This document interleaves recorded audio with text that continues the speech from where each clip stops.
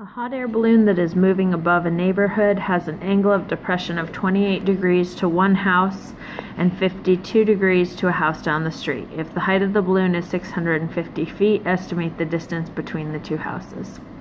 So they've already done some of the work for you by showing you these alternate interior angles. So if this is 28, then this one's also 28. And then if this is 52, then this part is also 52. From there, you're going to use your trig functions and set up equations for basically both triangles. So what we're going to do here is we're going to see from the 52, 650 is going to be opposite and x is going to be the adjacent. So if I have O and A, I'm going to be using tangent. So I'm going to set up an equation that says tan of 52 equals opposite over adjacent, which will be 650 over x. Now in this case, I am going to want to, there's a couple different ways to do this, but since I only have one variable, I would suggest that you solve for x. Now notice the x is on the bottom, so basically what's going to happen is you're going to bring x to the top and then you're going to divide by tan 52. So x will be 650 divide by tan 52. Okay, and I'm actually going to leave this in this format so that my answer can be the most accurate as possible. So then I'm going to set up my other equation, which is going to be for the angle 28. Now notice you still need a right triangle, so you're still, basically you're working with this really big triangle here. So again, I have the opposite, and the adjacent will be x plus y.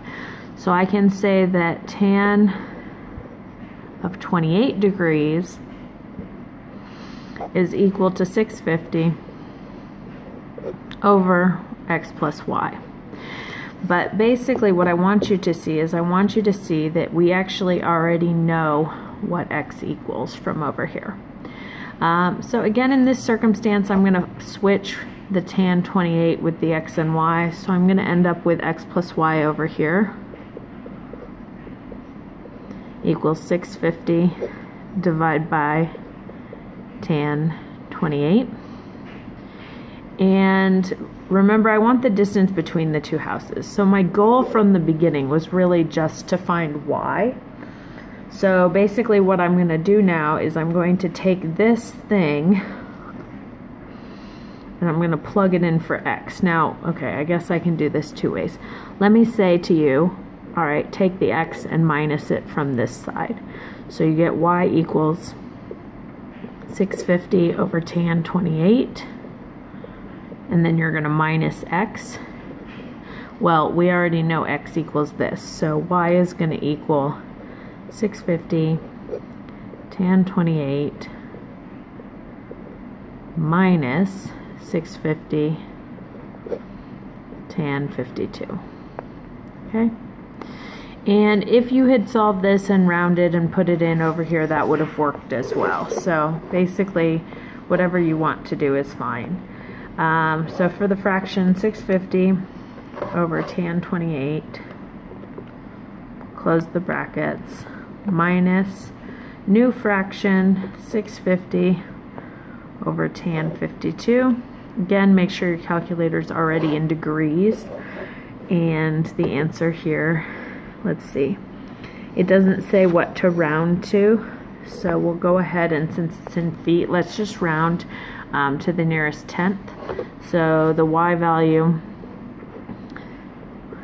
is 714.6 feet.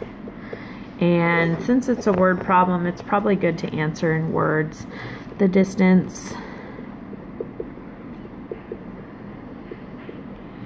between the two houses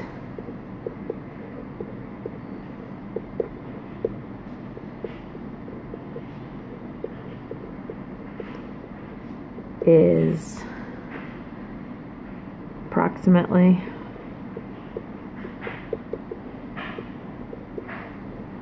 I say approximately because we rounded, but really it would be fine if you left this word out.